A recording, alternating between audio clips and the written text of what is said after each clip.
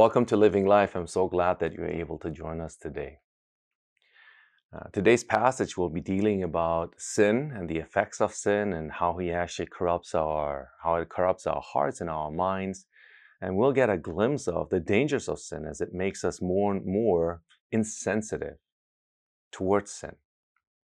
I think it is very easy to agree that the first time we sin, there is a lot of hesitation. There's even a lot of fear. We feel horrible after we realize that we have sinned. But the very danger of sin is that the consecutive sins, the habitual sins, the sins that follow the first big one, they become easier and easier. Let us read today's passage together. And in reflection to today's passage, examine ourselves and see if there is a lot of hidden sin, a lot of sin that we have justified to ourselves, and a lot of sin that hardens our hearts.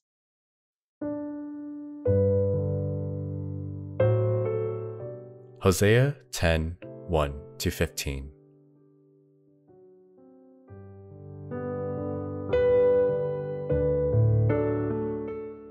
Israel was a spreading vine. He brought forth fruit for himself. As his fruit increased, he built more altars. As his land prospered, he adorned his sacred stones. Their heart is deceitful, and now they must bear their guilt. The Lord will demolish their altars and destroy their sacred stones.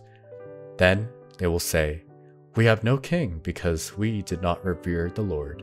But even if we had a king, what could he do for us?" They make many promises, take false oaths, and make agreements. Therefore, lawsuits spring up like poisonous weed in a plowed field. The people who live in Samaria fear for the calf idol of Beth Aven. Its people will mourn over it, and so will its idolatrous priests. Those who had rejoiced over its splendor, because it is taken from them into exile. It will be carried to Assyria as tribute for the great king. Ephraim will be disgraced. Israel will be ashamed of its foreign alliances. Samaria's king will be destroyed, swept away like a twig on the surface of the waters. The high places of wickedness will be destroyed. It is the sin of Israel. Thorns and thistles will grow up and cover their altars. Then they will say to the mountains, "Cover us," and to the hills, "Fall on us." Since the days of Gibli, you have sinned, Israel, and there you have remained. Will not war again overtake the evildoers in Gibli? When I please, I will punish them. Nations will be gathered against them to put them in bonds for their double sin. Ephraim is a trained heifer that loves to thresh, so I will put a yoke on her fair neck. I will drive Ephraim, Judah must plow, and Jacob must break up the ground. Sow righteousness for yourselves, reap the fruit of unfailing love, and break up your unplowed ground.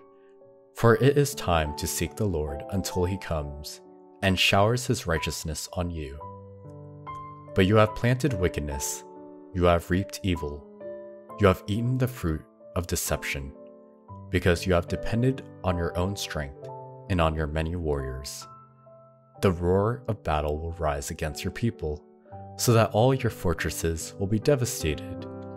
As Shalmah devastated Beth Arbel on the day of battle, when mothers were dashed to the ground with their children. So it will happen to you, Bethel, because your wickedness is great. When that day dawns, the king of Israel will be completely destroyed.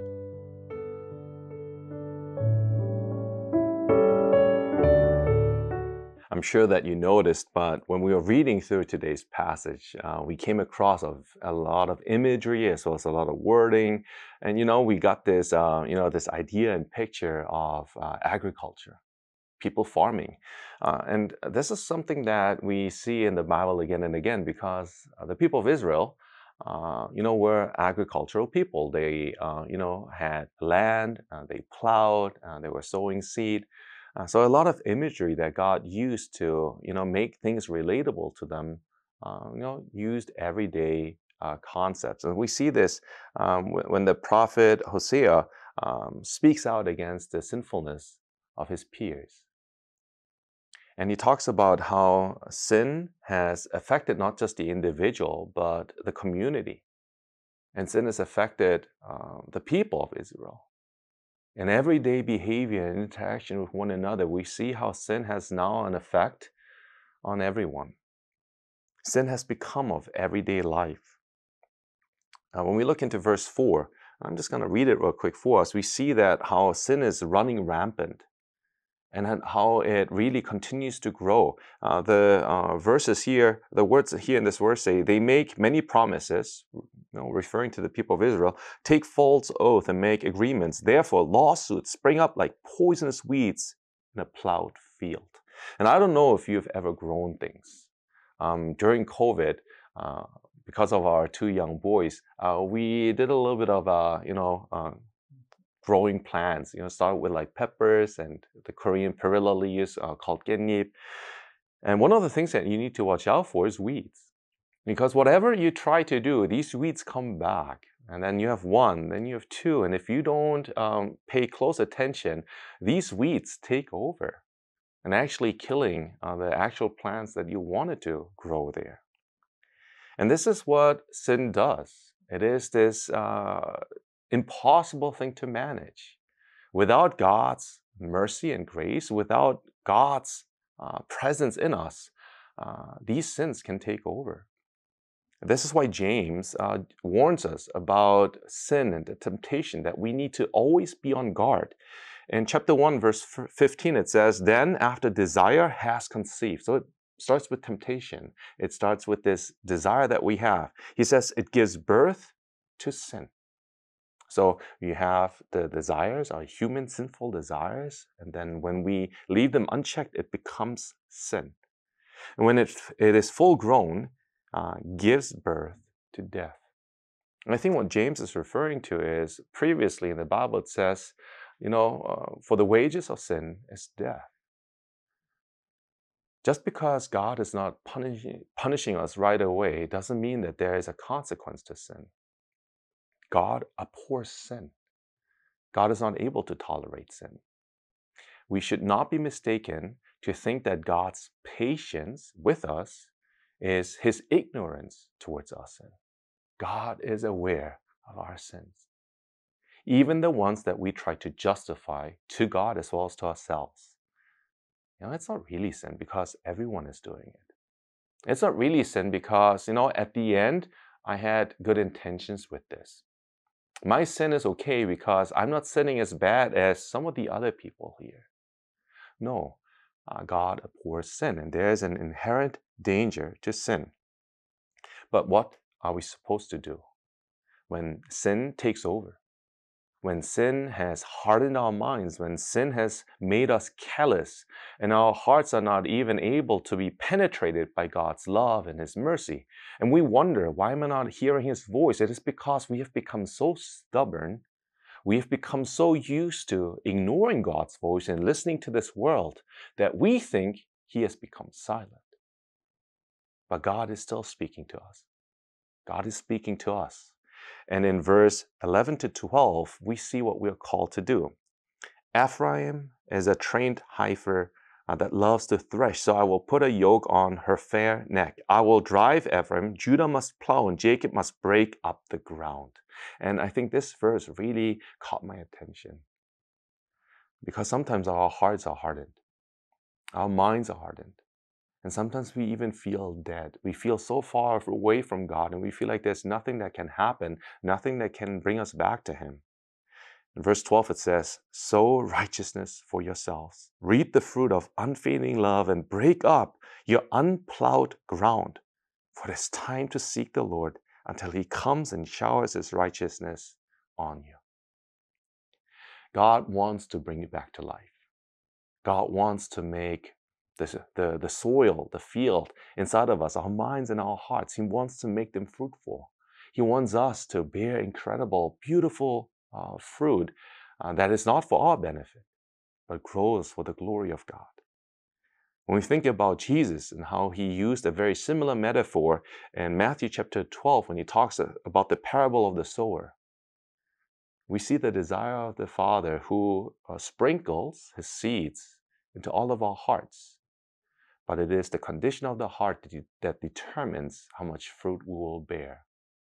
And it is my prayer for you as well as for me today that we would have fertile soil, prepared soil, soil that is ready to be sowed upon by God.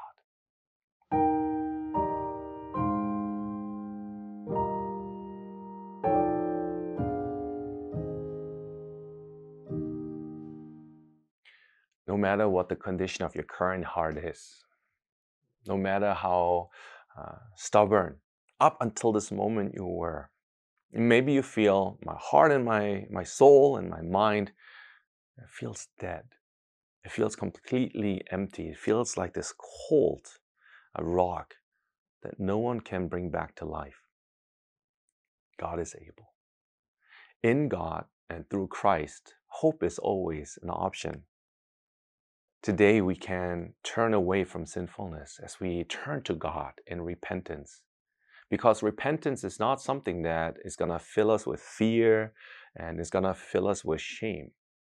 But in repentance we rejoice because we know that we're not just saying sorry, but we are turning with our lives back to the Father who embraces us, who welcomes us back into his arms, and who lovingly, graciously, filled with mercy, starts to sow into our lives again and brings even us that feel we are completely lost and dead back to life.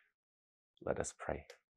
Heavenly Father, we come before you, and right now we want to confess our iniquities, and we want to confess our shortcomings, and we confess our sinfulness. And God, we see that sin is so scary.